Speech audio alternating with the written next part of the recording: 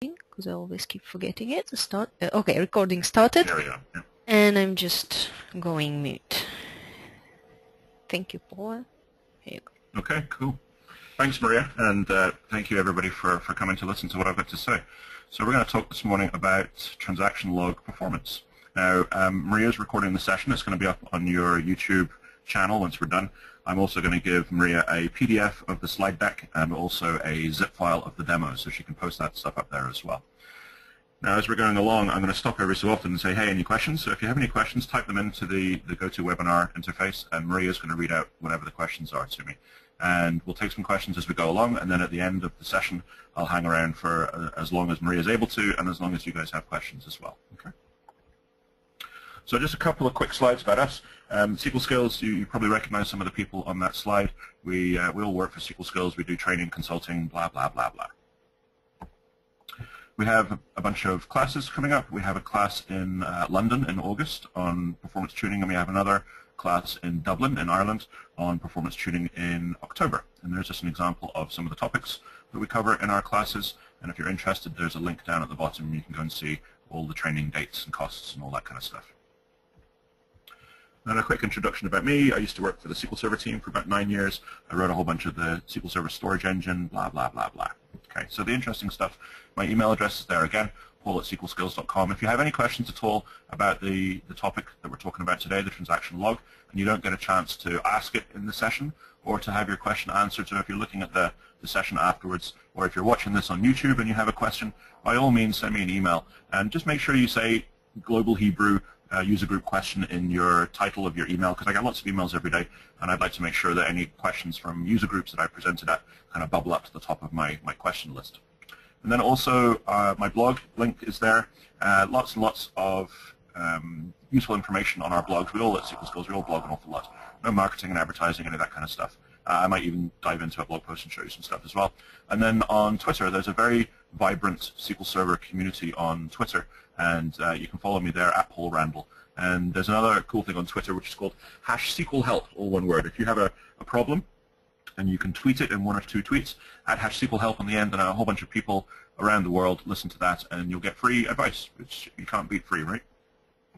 And then the last thing before we get in is we have a bunch of online training on Pluralsight, and just for coming to the user group today, I always like to give out free codes, so free pass for be able to watch all of our Pluralsight stuff for 30 days, and there's no catches. That, you don't have to register and all that kind of stuff. You don't have to give a credit card. It's just totally free. So if you're interested in that, then just shoot me an email, and I'll give you a user group, a Pluralsight code.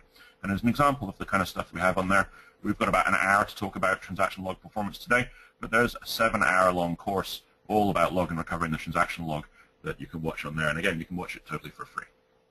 So that's all the kind of marketing stuff out of the way. What are we talking about? Why is this stuff important? Well, the transaction log is probably the most important part of SQL Server. Okay? Without the transaction log, you're unable to have transactions that can be made durable. And if a crash occurs, without the transaction log, you wouldn't be able to recover the database. You also wouldn't be able to roll back a transaction. You also wouldn't be able to do things that use the transaction log, such as replication, backups, mirroring, and so on and so on. So because the transaction log is such an important integral part of SQL Server, you've got to make sure that it performs well. And if you've got a performance bottleneck in your transaction log, that can make it a problem for your overall workload. So what we're going to be talking about today is a little tiny bit of transaction log architecture, and I go into a huge amount more depth in that Pluralsight course if you're interested in watching that. And then we'll talk about the I/O performance of the transaction log and how you can monitor what's going on with that. We'll talk about what does sequential I/Os, what does random I/Os to the log. We'll also talk about some kind of macro performance problems you can have, like the log is full up, or you've got too many VLFs, and I'll explain what VLFs are as we go along. And then I'll do a very brief overview of a couple of features that were added in SQL Server 2014 around the transaction log, and I'll do a demo of one of them for you. So, very small amount of log architecture first. So the transaction log is split up internally into little chunks called virtual log files, and most people just call them VLFs. That's what I'm going to say from now on. And the VLFs, the reason it's split up into these little chunks is to allow the log management system to more easily manage what's going on with the transaction log, which parts of the log are available for being written into, which parts are unused, and so on and so on. You get a certain number of VLFs when you create your transaction log, and you get more VLFs when you add more or the log file grows. Okay.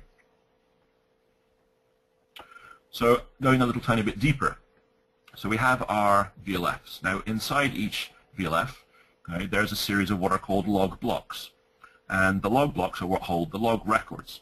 The log blocks initially start off at 512 bytes each, and they grow up to a maximum size of 60 kilobytes each. Okay? And you can see that what I've done here is I've made it look as though there are varying sizes of log blocks. And when a log block ends, if you will, when it reaches whatever size it's going to reach, it has to be flushed out to disk.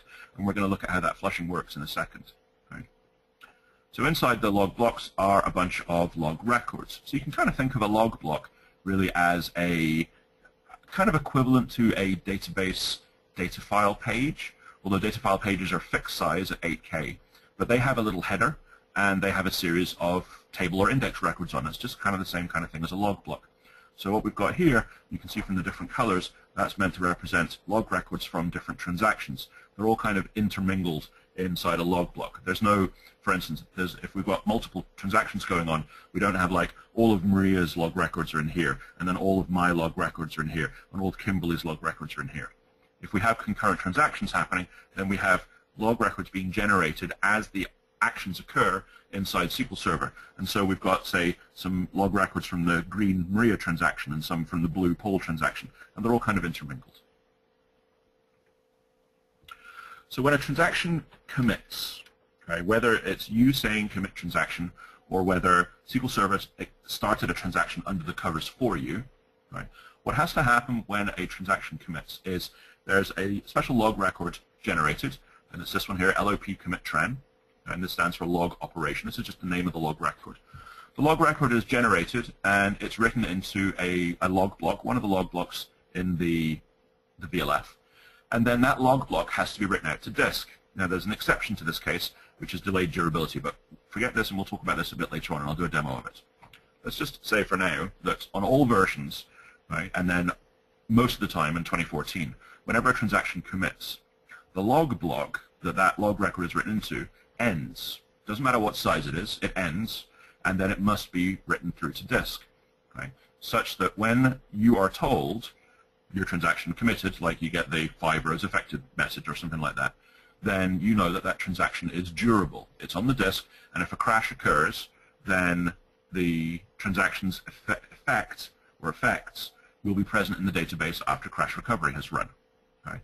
Now, if you have something like synchronous database mirroring or a synchronous availability group, then you're not told that your transaction is committed until two things have happened. First off, the local log block is written out to disk, and also that log block is copied across to the mirror or the synchronous replica if you're running an AG, and it's also written out to its log drive. Okay? It doesn't have to be replayed, but it just has to be written out, such that if a crash occurs on the local system and a failover occurs to your synchronous replica, for instance, then the effect of that transaction is going to be durable and it's going to be present over there as well. So our log block gets written out, and then any locks that the transaction is holding, so for instance if we're in the default read committed isolation level, any changes we made to the database are going to be protected by exclusive locks. So those locks are held until the log block has flushed to disk. And then the logs get released, and then we're told our transaction has committed. Just a little look at what's going on under the covers there. So we have our series of log blocks, and we commit a transaction. And in the most recent log block, that's where that log record goes saying we committed the transaction. And then our log block has to be written to disk. So the thread that is running our transaction inside the storage engine copies the log block to an internal cache called the log cache. And there's one of these per database on your server. You can't change the size of it. And the log cache has enough space to be able to hold 128 full-size log blocks. Right? So our log block that we're committing is copied into the log cache. And that's still our thread that's doing that. If there's an awful lot of transaction log activity, there might not be a buffer available in the log cache, and you might see a wait type called log buffer. Okay, we're going to talk a little bit about wait types in a few more slides. So once our thread has written that log block to the log cache, then our thread goes to sleep. And our thread is suspended. And it's suspended waiting for the wait type write log. Okay? So something then has to go and take our log block that we copied into the log cache and write it out to disk. And this is what's called the log writer thread. Okay, so there's one thread that does all of this log writing for all databases across the server. And up to and includes 2012, that will be SPID number 1. And for 2014 and onwards, it's SPID number 4. Okay? And so this is responsible for doing all the writing of all log blocks that are written out to all databases on your server. Now this isn't a bottleneck. Okay? Just having one thread. So the log writer thread does an asynchronous write of our log block. You might say, well, why isn't it synchronous? Well, if it was synchronous, you'd only be able to do one at a time.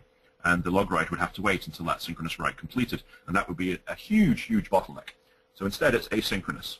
Okay? And there's a certain number of concurrent asynchronous writes that there can be to any one database. And we'll talk about that as well. So the asynchronous write happens. And then the log writer carries on with whatever it's going to do next. Okay? We're waiting for the asynchronous write to complete. And our thread here is still suspended. Okay? So this is the thread that was running and did the copy and now is suspended over here. And what we're waiting for is for the I/O subsystem to complete the write, and then some other thread will run what's called an I/O completion routine. And the I/O completion routine essentially allows our thread to be told the log write has completed, and then our thread can carry on running. Okay? So our thread, again, copies the log block to the log cache. It then goes to sleep. The kind of background log writer thread does the write out to disk, and then some other thread will complete the I/O and tell our thread, your log write is completed. Okay? And then our thread, when it gets back onto the CPU, will go and release all the locks and complete the transaction. Okay? So any questions so far about what we've talked about, Maria? No questions till now. Okay. Okay. And don't worry if you guys don't have any questions. I mean, you can go and view the presentation again and send me questions in email. So don't worry if you don't have any questions right now. So the transaction log writes they're always sequential. Okay, there's no point ever where SQL Server will write randomly into the transaction log file. It is always writing on conceptually the right-hand side, if you will, of the log. So if you have a performance issue and you think, oh, I'll add another extra log file to see if that will help, because sometimes that can help with data file performance. That's not going to help with the log, because the log will always write out sequentially.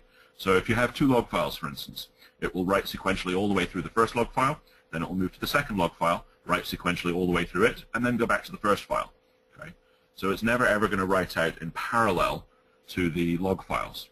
Now I should clarify and say it's never going to write out log records in parallel. There is one special case where you will, if you're monitoring IOs to the various files, you will see it every so often write out in parallel, and you'll see what's called the file header page at the start of each log file, page 0 or offset 0 in the file, being written out whenever something like a log backup occurs. Okay, but that's not log records. Log records are always written out sequentially. Now there are some hard limits in terms of the number of concurrent asynchronous writes. Just going back up a slide, what we're talking about here is the number of kind of in-flight writes that the log writer has started for any particular database. Okay? And that limit up to and including 2008 R2 is 32. Right?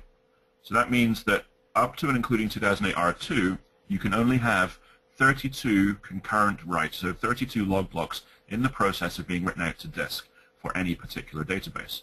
And that can be a bottleneck. If you have a slow I/O subsystem, for instance, and you have a workload that's causing lots and lots of very small, like 512 byte log blocks to be written out. So for instance, say you've got a very small table row size, and you have lots of concurrent inserters, and you've got a slow I/O subsystem, then on 2008 R2 and before, you might actually hit that limit of 32 outstanding IOs.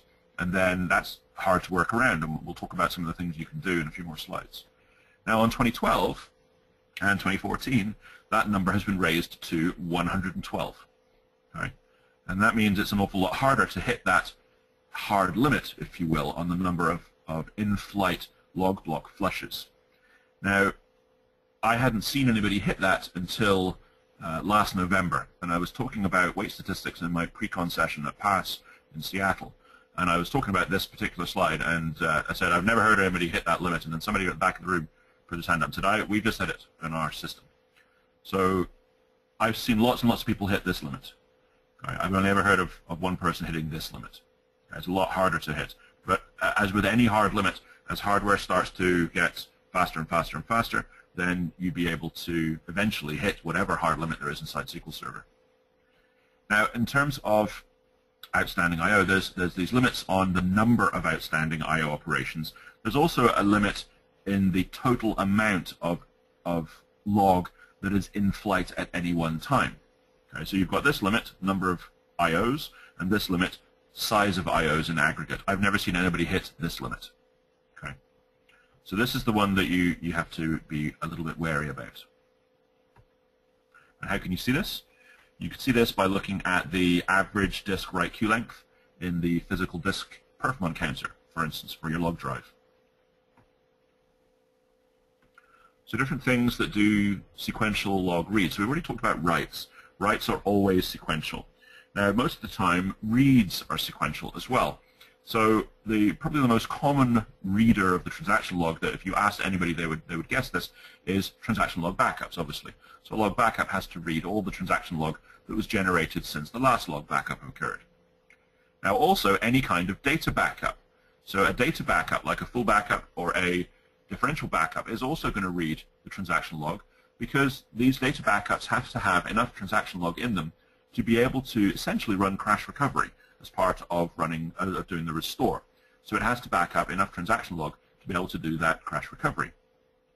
And then transactional replication. So the log reader agent job that's part of transactional replication also has to read through all the transaction log to harvest committed transactions since the last time it ran. Change data capture, that's an enterprise edition from 2008 onwards. That actually, under the covers, uses the log reader agent job from replication to go and harvest changes that have occurred in the database. Database mirroring and availability groups, they also read through the transaction log. But there's from 2012 onwards, there's a little bit of a twist for these guys because there was what's called a log pool was added once you've got database mirroring or an AG set up, where instead of having to read from the disk, for instance, to get the log pool caches in memory some of the transaction log as well, so that if you have an asynchronous mirror or an asynchronous AG replica, they're not causing log reads to occur to the actual log file, because that can be a performance issue if you've got, depending on your I/O subsystem, of course, if you have a whole bunch of reads and a whole bunch of writes happening at the same time in your log. Okay? And then another thing that can read through the log is if you're in the simple recovery mode, and we'll talk a little bit about the recovery modes in a few more slides, and a checkpoint occurs. When a checkpoint occurs in the simple recovery mode, that allows the log to clear or truncate, basically marking some of these VLFs as unused and available for reuse. Okay? So that's transaction log reads. So random log reads. Right? Basically what's going to cause a random log read is having to roll back a transaction. So anytime that you manually roll back a transaction, it's going to have to manually read through the log, because the way that the log records work is they're linked kind of backwards in order. So let me just jump back to an earlier slide. Let's jump back to this one. The log records are linked backwards. So if we've written up to, say, here, and we roll back a transaction, then we'll undo the log records here, then we'll have to see what's the previous one, because we have to undo them in reverse order. So we'll kind of jump backwards a little bit through the transaction log to maybe here, and then jump backwards to here, and jump backwards to here, to undo all the log records in our transaction. And so that's essentially a random read into the transaction log. Let me just jump forward to where I was again. So rolling back a transaction is going to cause random reads into the log. Now, crash recovery. Crash recovery you can think of as rolling forward a bunch of transactions that have been committed at the time of the crash and then rolling back any transactions that were uncommitted at the time of the crash. So it's going to be doing random log reads as well to do those rollbacks. Whenever you create a database snapshot, the snapshot is created and then the system runs crash recovery on your source database, the real database, but it runs it into the database snapshot. Okay, so it doesn't affect your source database, but it means that your database snapshot is a transactionally consistent copy of the database. So it's going to be doing crash recovery, which does rollbacks, so random reads. Now, whenever you do a checkDB, checkDB creates a database snapshot under the covers, which then runs crash recovery, which is doing rollbacks. Okay? Doing a DML trigger, SQL Server 2000, if any of you are still running SQL Server 2000, which I'm sure some of you are, then the way that DML triggers work on SQL Server 2000 is the before and after tables in your trigger body. If you access those in your trigger body, that actually goes and reads the transaction log. That's no longer the case from SQL Server 2005 onwards, where it uses the versioning mechanism that underpins snapshot isolation to do DML trigger body processing. And then, of course, you can manually look inside the transaction log using the undocumented fndblog command, which I've blogged an awful lot about. So there's sequential writes, sequential reads, and random reads. How are we doing for questions, Maria? Any so far? I have a question from Adikoin. When we have a nested transaction, only last commit commits the transaction. Is only the last commit causes the log write to the disk? Yes. So I always like to say that nested transactions are a joke perpetrated on us by the query processor team because they don't actually exist. Right? So if you do begin tran, do some stuff, that generates some log records, including a begin tran log record. If you then do another begin tran, so you create a nested transaction, that does nothing in the transaction log. Okay? You can actually go and look with fndblog and prove it to yourself. The nested transactions themselves do not write anything to the log in terms of begin tran or commit tran log records. So all a nested begin tran does is bump the at tran count. And if you're doing a commit tran, the transaction won't actually finish committing and cause the log block flush to occur until at tran count equals 0. Okay? What's even worse is if you roll back at any point from a nested transaction, it rolls back all the way to the outer transaction. Okay? So this is one of the reasons, I mean, not knowing what's going on with your nested transactions is, I wouldn't say it's a common issue, but it's an issue that I've seen quite a few times. And some of you might have seen code at the end of stored procs saying, while at tran count greater than 0, commit tran. Okay? It's horrible to see because that just says that developers really have no idea what's going on with their transactions and their nesting levels. But yes, the answer to the question is yes. A nested transaction won't force the log block flush until the final commit. Anything else, Maria? Yes. Andrzej Zawadzki asks how to view the number of outstanding IOs, which DMV? The number of outstanding IOs at any one time you can look at using the sys.dm.io pending IO requests, DMV. And I'll type it in here so that you see that. Question, how to see number of outstanding IOs. And it is sys.dm.io pending IO requests. And if you go to my blog and search for that, you'll be able to see an example of using that DMV. Now the interesting thing is that this DMV gives you an instantaneous view of the number of IOs, and it's going to show you the number of IOs across the entire system. And what you can do is you can aggregate them together and you can sort it by file type and by database ID, so you can have a look at any one time and see how many IOs are outstanding from inside SQL Server. And the other thing you can do is you can go to the perform counters for the physical disk that the log file is on, or your log files are on, and you can look at the average disk write queue length, and that'll show you over time what the number of outstanding IOs are. So 2 different ways you can do that. Anything else, Maria? Yes. Ageryeshev asks whether everything is the same no matter which recovery model is. Where there are differences. Yeah. there's no differences in everything we've talked about so far in terms of the recovery models. I'll talk about the recovery models in a few more slides, and I'll tell you what the differences are when we get there. Yeah, that's it. No more questions. Okay. All right, let's carry on. So, a few things that you can do to monitor transaction log I/O. Okay. So you can look at the average disk seconds per write, and this is the Windows view of how long each I/O is taking. Okay. You can also use the log flushes per second and the log flush waits per second to look and see basically how many log blocks are being flushed out per second, and I'll show you an example of that in a demo at the end of the session. And you can also look at log flush waits per second, so how many times are we having to wait for log flushes. Now these, although they're there and I list them, they're kind of hard to use because should the log flushes per second be high or low?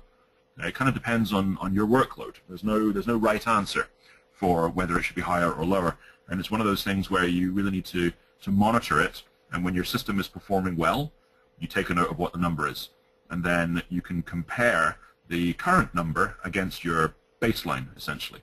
Kind of the same as page life expectancy. There's no right answer for what that number should be. You have a look and see what it is when your system's running okay, and then if it deviates from that, then you know you might have an issue. So two other DMVs. This one, sys.dm.io virtual file stats. I'm going to do a demo of this in a second. This allows you to get the average read and write I/O latency, so how long each I/O takes reading and writing for all the files across your server. Now, it says here it's better than the physical disk perf1 counter because the physical disk perf1 counters are per drive letter or per LUN, for instance, whereas DMIO virtual file stats allows you to look at the per file level. So it's a better granularity, and it's also SQL Server's view of what's happening at the I/O subsystem, whereas the perf1 counters are Windows's view of what's happening. Okay. And then there's that DMV that I mentioned on the previous slide, DMIO pending I/O requests, which I won't demo for you today because we don't have time to do everything. But then you'll be able to find out some information about that on my blog with some code that you can use as well. And there's also a wait type that we can look at, write log. I mentioned this already, and I'm going to show you an example of looking at write log wait types in my demo.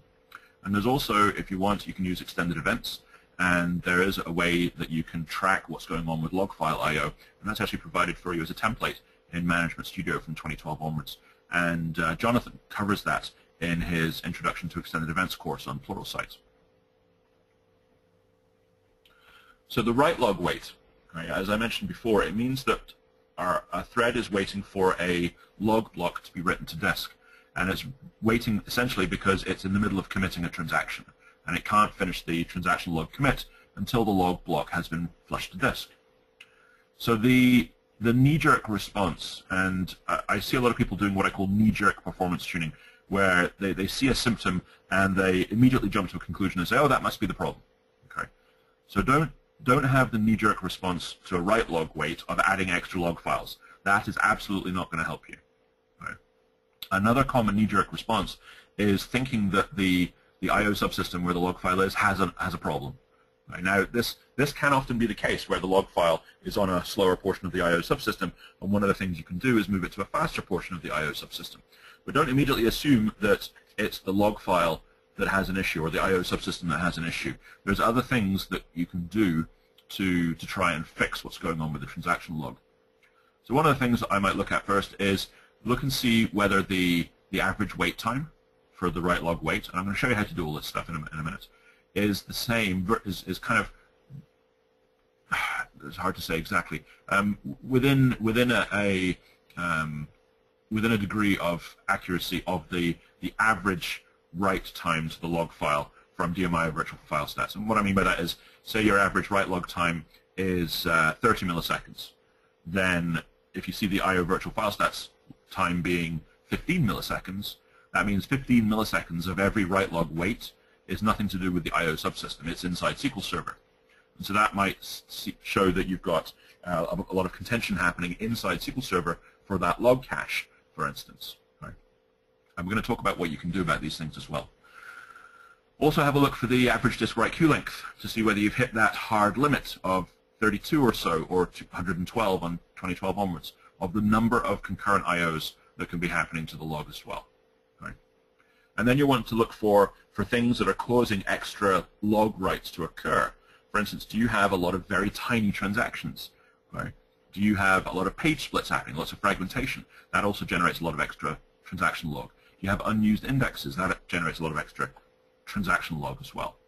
So let's have a look at some of the things you can do to monitor what's going on with the transaction log. Very simple demo, but just showing you some of the techniques that you can use. So I've got a bunch of scripts here, and as I said, again, I'll create a zip file and send them up to Maria so she can put them up on your web page. So what I've got is I've got a USB stick plugged into my laptop, and I'm going to use that as the I/O subsystem for my transaction log. And of course, this is not something that I recommend that you do in production. Haha. So I'm going to go ahead and create my database, and my log file is on h:" here, and that's the USB stick. And then I'm going to create a very simple scenario where I've got a database. I'm going to stick the database in the simple recovery model, so we're not having to deal with log backups and stuff. And then I'm going to create a table that has a bunch of different columns. And I've got a GUID column, but it's a sequential GUID, so it's not going to be causing page splits. I've got a date-time column, and I've got just some padding here. I've got 100 bytes of padding just to make them arrays a little bit bigger. And I've got a clustered index on my sequential GUID, and I've got a non-clustered index on my date-time here. So I go ahead and do that. And then what I'm going to do is I'm going to fire up a couple of hundred clients. Okay? And the way that I do that is I have a script here, and I'll just blow this up a little bit. I have a script here, add 50 clients, and that's going to call the runLogClient.cmd 50 times, and runLogClient.cmd is going to execute logClient.sql, and that just inserts a record in a while loop into my table. So I'm going to fire up a couple of hundred of those, and then we're going to have a look at what's going on in the transaction log using the wait statistics and also using I/O virtual file stats. So over here, I've got a script that's going to allow us to look at wait statistics, and I've got two of them, wait stats 1, and I've also got another one sitting over here, wait stats 2. And that's so that I can compare and contrast between the two portions of my demo. And if I just go ahead and run this script, I'll show you what it does. It basically shows me all of the wait statistics that have occurred since my server was restarted. Right? And this is just a bunch of random stuff that I've been doing on my server over the last day or so since I last rebooted my laptop. So I'm going to get rid of all that stuff because you can flush out the wait stats. You can clear them. And I'm going to go ahead and clear my wait stats. So I'm only showing you the stuff that's happening from the demo. Right? So then let's go ahead and start up 200 clients. So 50, 100, 150, 200. Okay, so now we've got 200 clients hammering away at our server. And we can look and see what's going on. So there's three different things we can do. We can look at wait statistics through the DMV DMOS waiting tasks, which is this DMV here. And this is a DMV that I like to call the What's Happening Now DMV, because this shows us all of the threads that are currently waiting for something. So if I run this, I just hit F5. Right? We hit F5 a few times, we're going to start to see a lot of write logs occurring. Okay? Lots of write logs.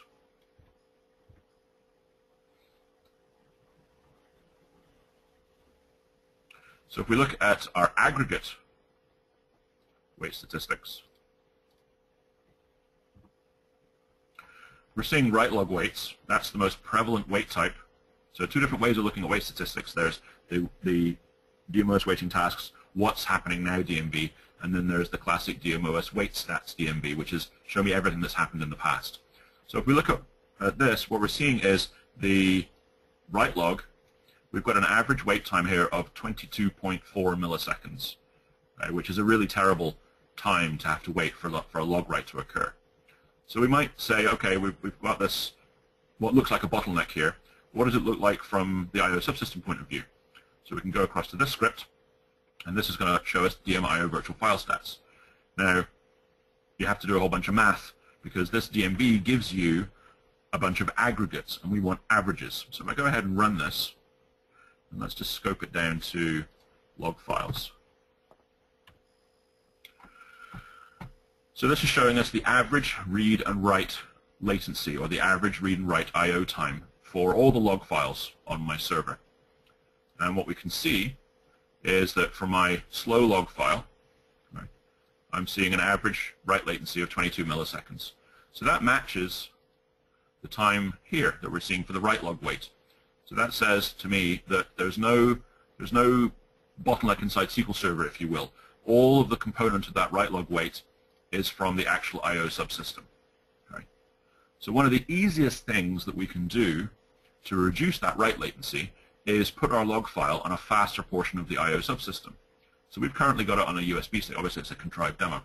So let's stop the test and move the I/O subsystem. Oh, sorry, move the log file to a different portion of the I/O subsystem. So I'm just going to click Stop Test, and then go back into my setup script and change my log file to be on C:. So now I've got the data file on one of the SSDs in my laptop, and I've got the log file on one of the other SSDs. And I'll go ahead and rerun this entire script to set things up again. Okay. And then I'm going to leave this set of wait statistics here. I'm going to go into my other wait statistics window and flush out the wait stats so I can show you the difference. Okay. So let's fire up our 200 clients again. 50, 100, 150, 200. So now we've got our 200 clients going again. So let's go back up to our waiting tasks window first of all. Let's run that a few times.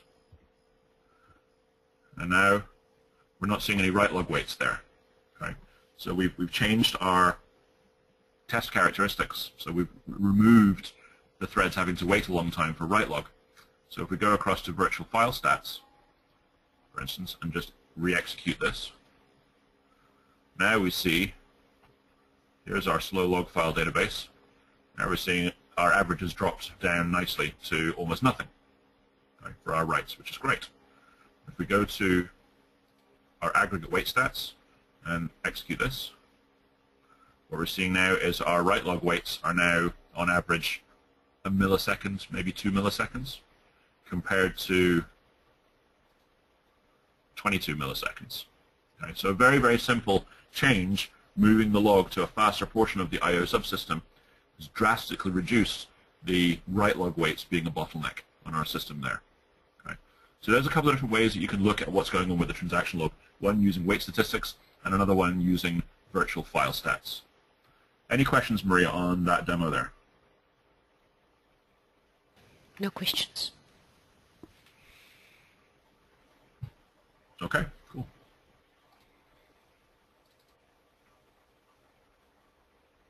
Okay, so let's move on.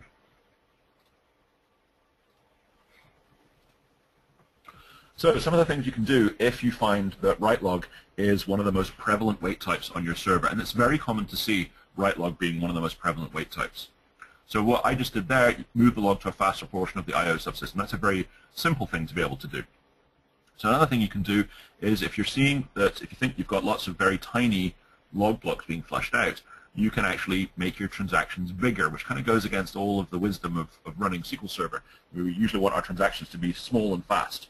But as far as log performance is concerned, small and fast transactions don't translate into high-performance transaction log. Okay? Now, making your transactions larger is very much easier said than done. It's not a simple thing to re-architect your system to do that. Okay? What is easy to do, though, is to make sure that you're not writing out more log than is necessary. So what you could do is have a look and see that you've got no unused or duplicate non-clustered indexes. Every unused or duplicate non-clustered index is overhead for the log, because whenever you do an insert, update, or delete on your table, then a row has to be inserted or updated potentially or deleted in each of your non-clustered indexes. And that generates transaction log, and it's a little transaction that does that, which causes a log block flush. Right? If you're doing things like page splits, if you're having lots of fragmentation, then that means you've got lots of page splits occurring. Page splits are hugely costly to write out. They generate a large amount of transaction log. Okay? So make sure that if you've got lots of fragmentation, you try to mitigate that using fill factors. right, on your various indexes to reduce log being written out because of page splits. Right?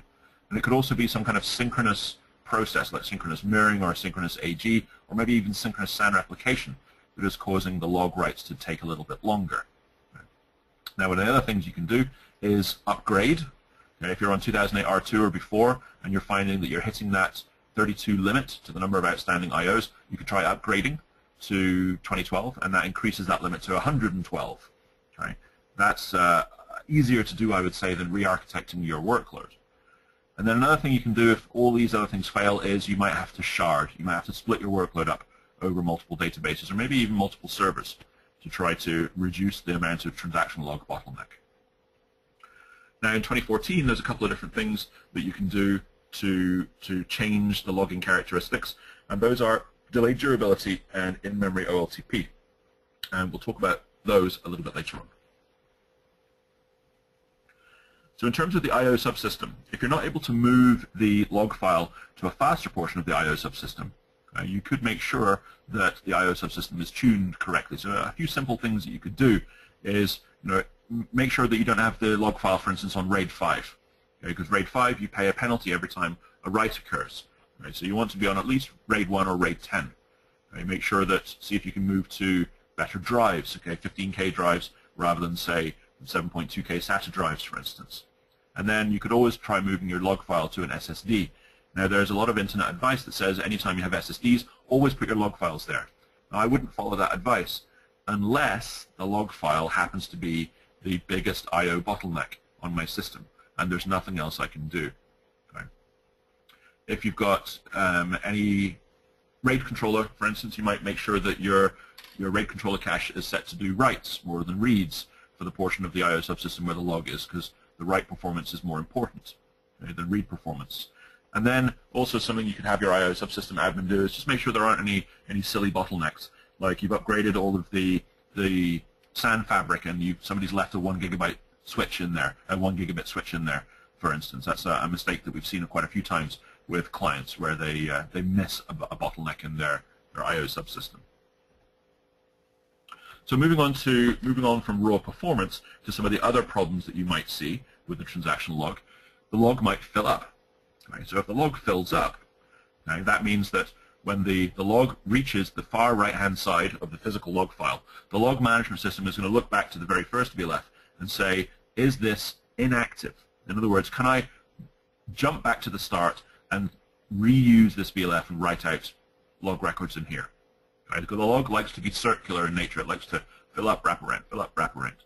If it can't do that, then the log is going to have to grow. So if the log hasn't cleared out, the log is going to have to grow. And when the log grows, right, the new portion of the log has to be zero initialized.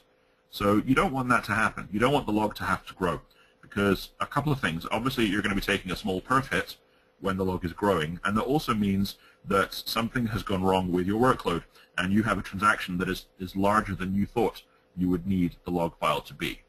Okay? Now, what's even worse is if the log file fills up and there's no space for the log to be able to grow, or the log is not set to auto-grow, then all write activity is going to stop in your database. The transactions that are in the middle of doing writes are going to roll back. Right? So that you can think of that as a gross performance issue. So if you find that the log is filling up and growing, then you can figure out why. You can ask SQL Server why the log is filling up. So you go to sys.databases and you query this guy, log reuse wait desk. And log reuse wait desk will tell you why the log couldn't clear the last time that it tried to clear the log. And it could be that you haven't taken a log backup for a while, or you've got, say, database mirroring and it hasn't caught up yet. Okay? Or it could say active transaction, or it could say replication. There's a bunch of different things that it could say. Okay? Now, when the log fills up in 2012 or 2014, it's actually going to print a message saying why the log clearing couldn't be done. And it's kind of a little bit backwards the way that they've worded it. It should really be the transaction log for database MyDB is full because you haven't done a log backup, or because you are running a long-running transaction. Right? So whatever log reuse wait desk tells you, go take some corrective actions. Right? And it could be go take a log backup, and that's going to allow the log to clear. You might have a long-running transaction that you decide to kill. Now, killing a long-running transaction isn't going to instantly solve the problem because that long-running transaction will have to roll back before the log can then clear, and so on and so on and so on. You can read through the list just as well as I can. And then whatever the problem was, make sure that you take corrective action so that the log doesn't fill up and cause a problem again. There's various different things you can do to implement monitoring, and if you've got a third-party monitoring tool, you should be able to set it to monitor your transaction log space and send you an alert if it starts to get really, really full. But if you're going to kind of roll your own log monitoring, there's a number of different perfmon counters you could use for each of the databases. Okay, very simple sounding things. You can alert whenever the log grows. You probably want to have an alert on to make sure that nobody is shrinking the log either, right? Because if somebody is shrinking the log regularly, then it's probably going to have to be growing again, and that means you're taking a perfit whenever the log grows. And there's also this documented command, dbcc SQL perf log space, that you can use to get the information on percent full for all the databases on your server. Right? So recovery models. Somebody asked a question about recovery models and performance and whether anything is different. Now, all the stuff that I talked about in the performance monitoring and the I/O monitoring, none of that changes. How the log is flushed out to disk, none of that changes by a recovery model. The recovery models change two things.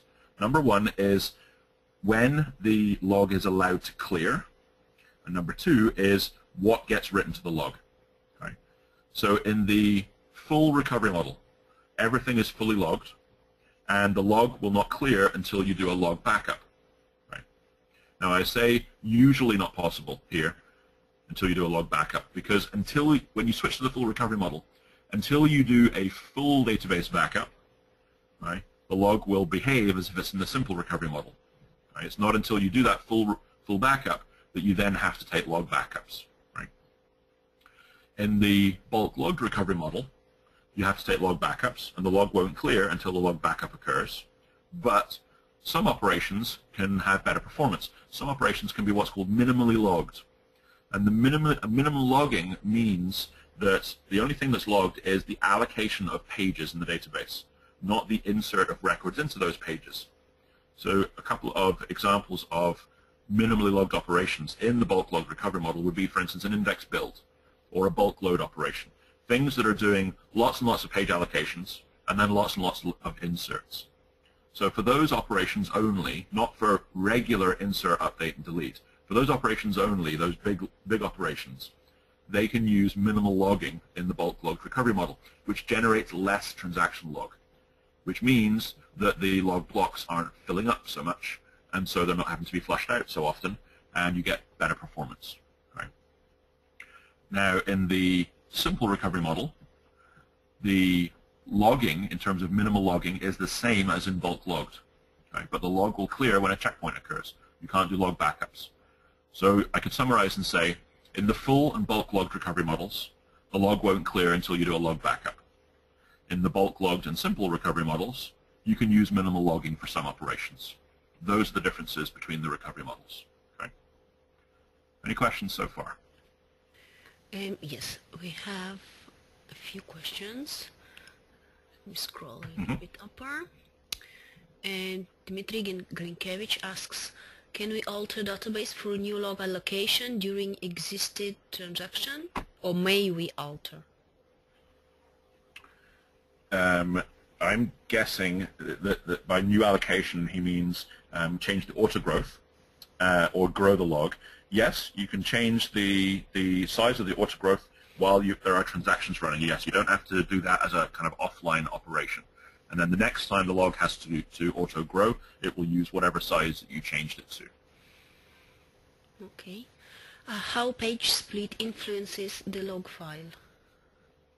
So the reason that page splits are a problem is that when a page split occurs, it generates a lot of extra transaction log, no matter which recovery model you're in. So when a page split happens, it's going to generate log records for the following. Allocate a new page, copy half the rows from the splitting page to the new page, change all the pages in the B tree to link to the new page. Right? And that's all done as a special transaction called a system transaction. And it generates a lot of extra transaction log. If you go out to my blog and look here, this is my transaction log category. If you look for Let's scroll down and I'll show you where it is. There's a blog post called how expensive, sorry, are page splits, and it is. I've written lots of stuff on the transaction log. There. How expensive are page splits in terms of the transaction log? And this blog post here has a bunch of examples that you can go create that will create page splits for you with different sizes of different sizes of table records, and you'll be able to see how much more expensive a page split is compared to a regular insert. So for instance, using say like 20-byte records, I can engineer, and I've got the code in here that you can play with, engineer a case where a regular insert takes about 300 bytes of transaction log, and an insert that causes a page split generates about 13,000 bytes of transaction log. Right? So page splits are generating all this extra transaction log, and that's what makes them so expensive. So you want to try and avoid page splits, and that's going to cut down on the amount of log that's being generated for insert or update operations. Okay. Dmitry Grinkevich, I didn't understand. You wrote a lot of things with kind of comments on few previous slides. If you want to ask a question, please ask again. And Andrei Zavatsky asks, what will be if transaction log is full, it can auto-grow, and there is some free VLF in a log file? Will it append a new VLF or write on free VLF inside log file? Okay, so whether it can use the free VLFs or not depends on where the free VLFs are. So actually, let's go to this slide. So let's say that our log is full and VLF number 3 is inactive. Okay, so it's clear. The system can't use that one. It's going to have to grow. Okay. The system can only wrap and use an earlier log file, an earlier VLF, if VLF number 1, the first physical VLF in the log, is free. If the first physical VLF is not free, it will always grow the log. It has to. It can't jump around like that. Okay, so that answers that question. Okay, Maria, next. That's it. No more questions. Okay, cool. So another kind of gross performance problem that you can have is having too many VLFs, and this is called VLF fragmentation. Okay. And the problem with VLF fragmentation comes when you've got many hundreds or thousands of VLFs. And the problem comes from, the most obvious one to see is to do with taking and restoring log backups or rolling back transactions and crash recovery. Because remember I said that when a transaction rolls back, the system is going to do random log reads to roll back the log records in reverse order.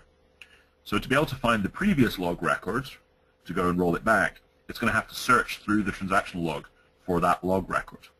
And that takes a long time. And the more VLFs you have, the longer the search is going to take. Right? So getting rid of lots of extra VLFs can speed up all kinds of different things. And there's a list of all the different things that you can have problems with having VLF fragmentation and too many VLFs. In fact, the SQL team has fixed some problems around crash recovery, where there are many VLFs, and make that go faster. But it's really up to you to make sure that you don't have too many VLFs. So here's a slide that I did. This is a survey that I did back in 2009, and this all applies today as well to all versions. And this was a survey that I did based on how big is your transaction log, and down the bottom here we have a logarithmic scale. So this one here is 10 terabytes, right? And here we have number of VLFs, right? And I got data back from about 2,000 random SQL servers across the world, and if any of you gave me data back, then I thank you for that. And what we can see here is a best fit line, right? And basically anything underneath the best fit line is, I would say, acceptable, right? And anything above it is starting to become unacceptable. So the number of VLFs that you should have is kind of a gut feel thing based on the size of your transaction log, right? So if you had, let's say, a 100 gig transaction log and you had 300 VLFs, my gut feel is that's fine. If If you had a 100 gig transaction log with 5,000 VLFs, that's too many. Okay, and you're going to start to see performance issues. Okay. So for instance here, this is a 1 terabyte, roughly 1 terabyte transaction log with about 2,000 VLFs. That might be perfectly fine. Okay. But here's one here. This is about 60,000 VLFs in a 900 gig log. That's way too many. Way too many. Okay. So what can you do? Well, removing VLF fragmentation. First of all, how do you see how many VLFs you have? There's this command you can use. It's undocumented, unfortunately, called dbcc loginfo. And the number of rows of output you get is the number of VLFs that you have. Okay, so if you have more than what you think is a good number, right, then you're going to have to remove some of the VLFs. Right, so the first thing you're going to have to do is allow the log to clear, because what we're going to have to do is shrink the log down to remove some of those VLFs. So allow the log to clear by doing a log backup and then doing a shrink.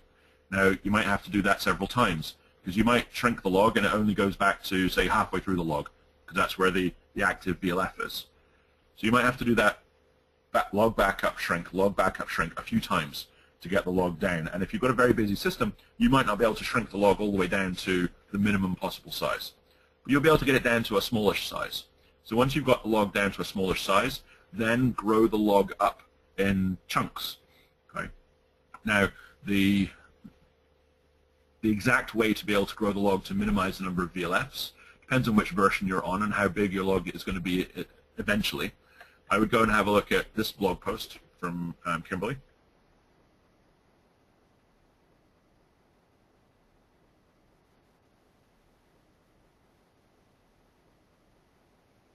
Paul, you have disappeared.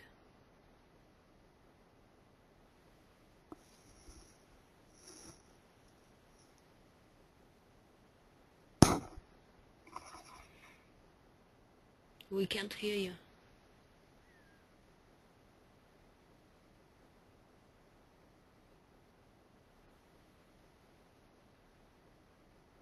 Well, I hope he comes back online.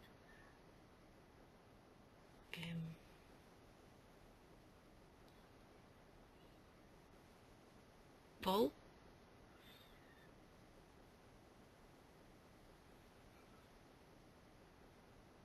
Okay, let's wait for a few seconds. Maybe he comes back.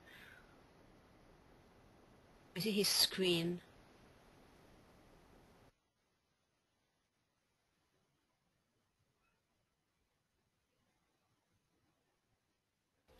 Can you hear me? Oh, yes, yes. Okay. Very good. Something. Thank you for something. Yeah. Okay. Some glitch on the internet. All right. Yeah. All right. Okay. So log file provisioning. I think that this is where we dropped off. Yeah. Yes. Okay. So as I said already, you only need to have one log file. If you create multiple log files, it's not going to affect the performance of the transaction log. Right. You might need to have another log file temporarily if you run out of space in your log. You might have to temporarily add another log file to allow the log to continue writing out. But then once you're finished with that extra log file, get rid of it again. Right. Make sure that you don't have the log files with the data files, because usually with your data files are usually random reads and writes in general, and the log file is sequential reads and writes in general. And having the sequential workload split up from the random workload in general gets you a better performance than having them all together. And this is going to depend on your I/O subsystem. It might not make any difference depending on how capable your I/O subsystem is.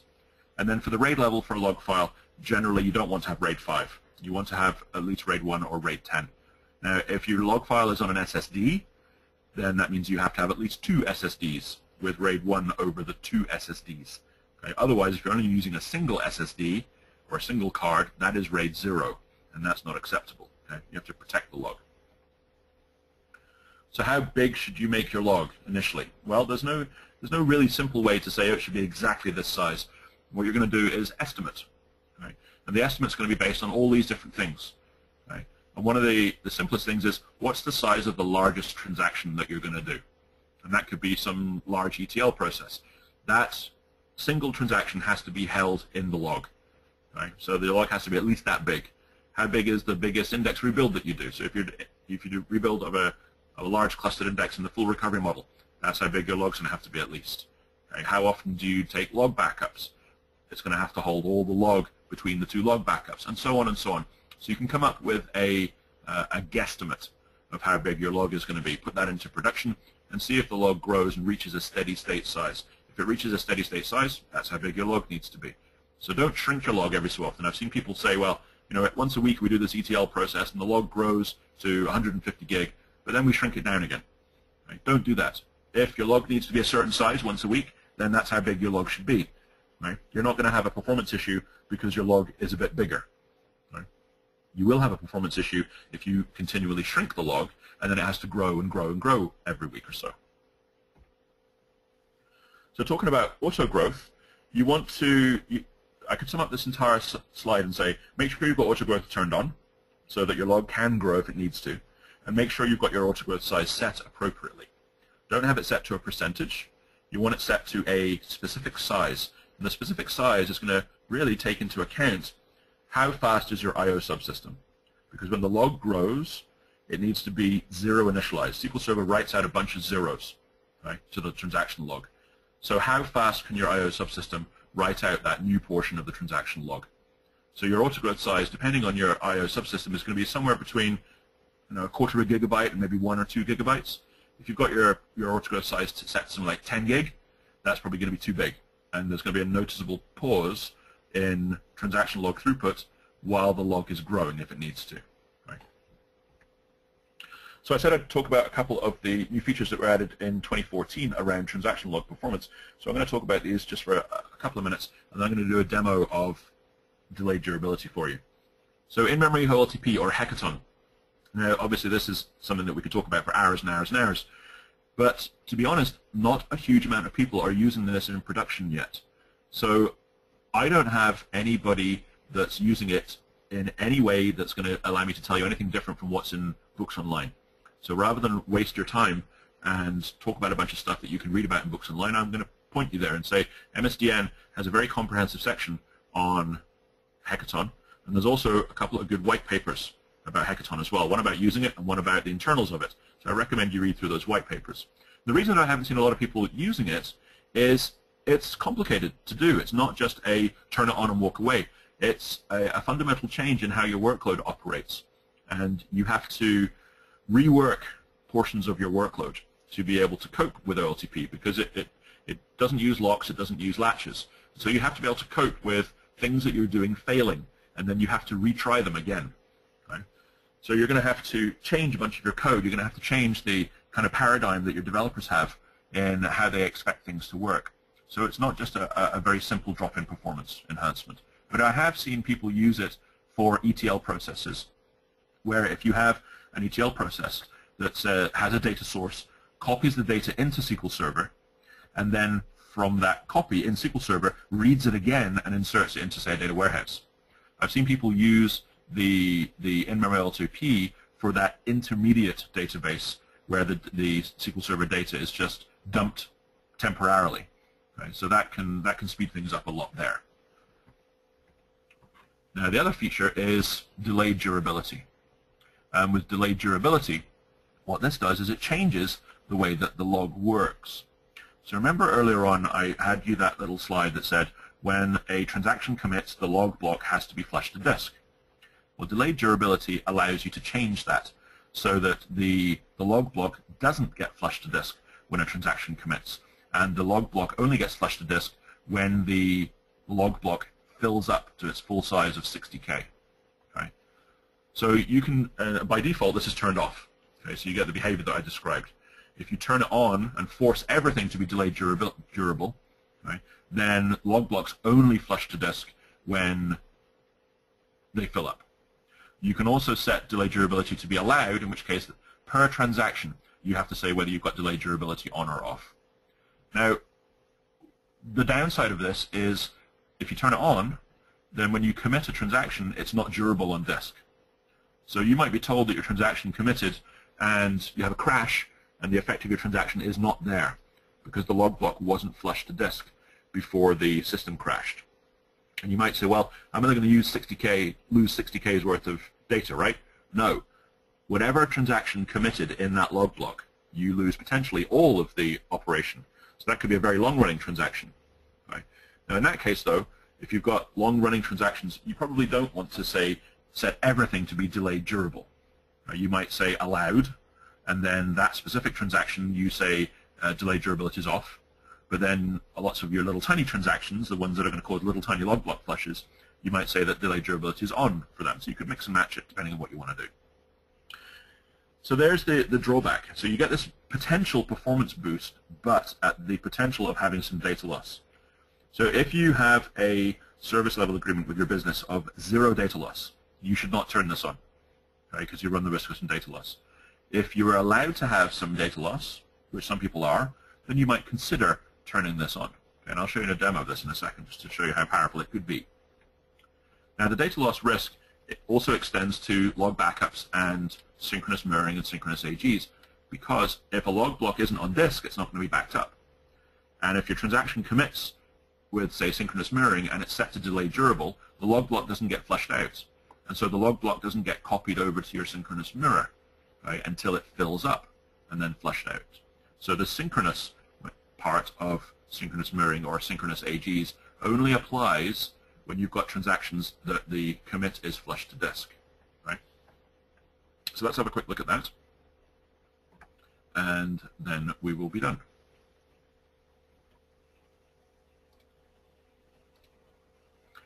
So, delayed durability.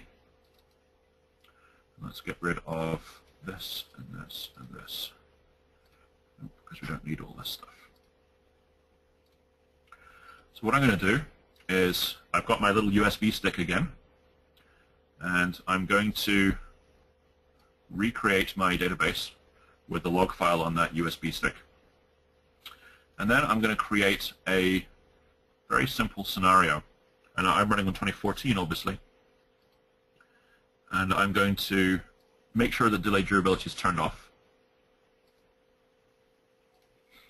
And then I'm going to create this little scenario, very contrived, where I've got a small table, and I've got 3 rows in my table, and then I'm going to have 50 clients fire up, and each client is going to do update bad key table set C1 equals C1 plus 1. So each transaction is going to do, each client is going to do begin tran, update, update, update, taking exclusive lock, exclusive lock, exclusive lock, and then it's going to commit. So only one transaction at a time can be doing this update. So did I run that? Yes, I did. Let's go ahead and do this. So I'm going to fire up perfmon. And what we're going to do is we're going to watch what's going on in our database.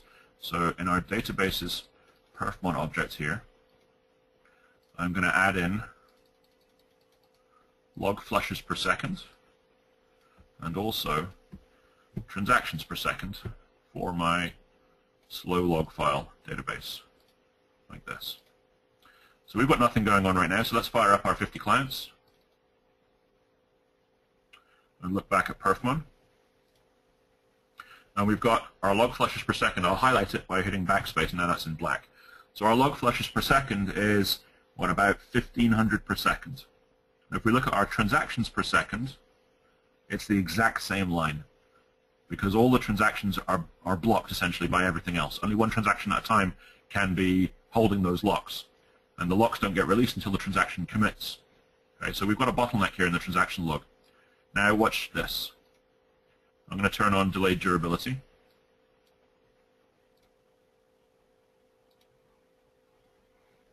So the black line is transactions per second, okay, and the red line is log flushes per second.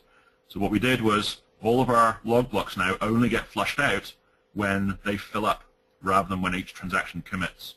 So our log flushes per second dropped down to about 250, and our transactions per second increased to about 5,000.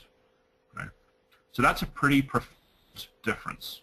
Right? So I think what we're going to see is even people that aren't allowed to have any data loss, if their workload can have this same profound effect by having delayed durability turned on, I think people are going to turn it on. Okay? But if you're able to have data loss on your system, then, and you have the log as a bottleneck, I would absolutely try this to see if it makes any difference. Now, saying that, we had a client this last week that I was working with, Tim Radney, and the log was a bottleneck, and we tried turning on delayed durability to see if it would help, and it made no difference at all, because their workload wasn't one that had that kind of blocking that was causing issues. But you might have a workload where that can be an issue. Okay? So very interesting stuff there. So I'm going to carry on, just do my last slide. So I've gone a little bit over time, and then we'll stop for questions. So just to summarize, you want to be making sure that you monitor what's going on in your I/O subsystem, and you want to be monitoring wait statistics. And just in general, not even just talking about the transaction log, you want to be monitoring those things. And you're going to have all the scripts and pointers to blog posts that's going to allow you to do all of that. Now, in general, you want to have the log on the fastest portion of the I/O subsystem, right? Because the log often is a bottleneck. If most of you go and run wait statistics analysis on your servers, you'll see write log as one of the most prevalent wait types. And one of the easiest things you can do to fix that is move the log to a faster portion of the I/O subsystem.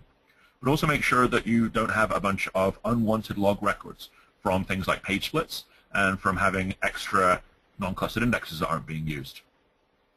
Now, in terms of large performance issues with the log, make sure that you're monitoring the log to see that it's not filling up and isn't going to have to auto-grow. You want to avoid that if you can.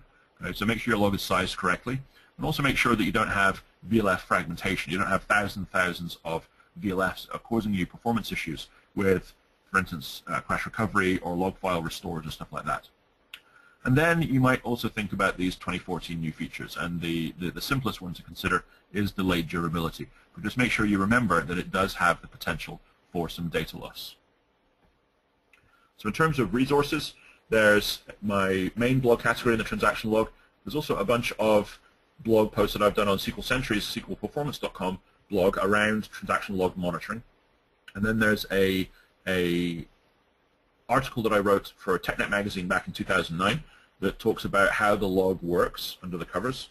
And then there's a couple of longer online courses. This one is 7 hours long, and this one's 4.5 hours long. And you can watch those on Pluralsight. And again, if you want to watch those completely for free, no catches or anything at all, just send me an email, and I'll send you a trial code later on today, and you can watch that. Or if you're watching this on the YouTube, then just, again, send me an email. Just make sure you say user group, Pluralsight email code, and you can get one. And with that, we are done. So any last questions, Maria? We have only one question. Was asked a while ago. Mm-hmm. Any way to run DBCC log info without SA or DB owner permissions?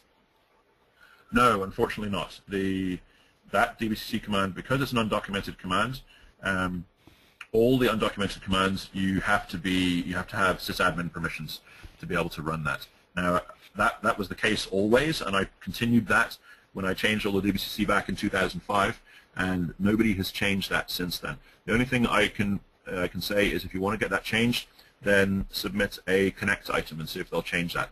But I'd be very, very surprised if they will change that at this point. Guys, any more questions? Please ask. Michael. And don't forget, you can always send me a question at Paul@SQL Skills as well. Michael Zilberstein is asking, is it possible to combine in-memory database with the delayed durability? If positive, can we benefit from it?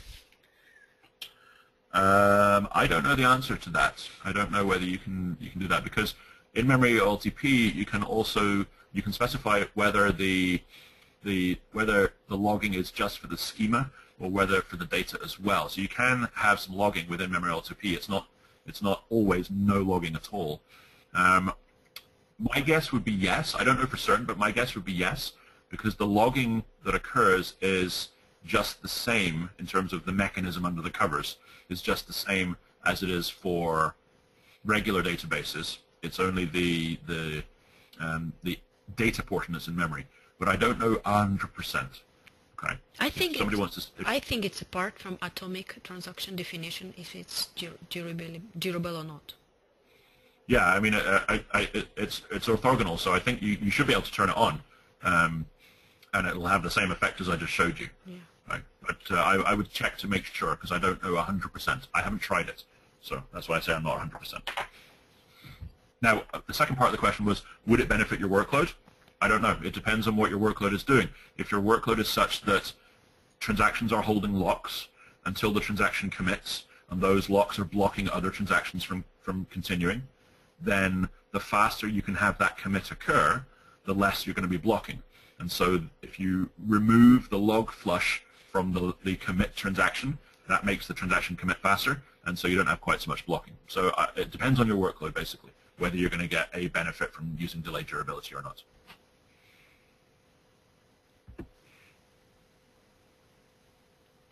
I don't see any questions. Guys, you want to ask something else, or are we going to finish? No, I don't see anything. Okay, let's wrap it up. I thank you very much for coming. It was an interesting session. Thank you. We appreciate your time spent for us. You're very welcome, and thank you again for letting me speak. I'll send you all the zip file and PDF, and I'll talk to you on email. Thank you. And you'll have a lot of thank you in the questions. You know, Okay. I already see them coming. Okay. Thank you. Thank you for listening, everybody. Thank you, and have a great day. You too. Bye-bye. Bye.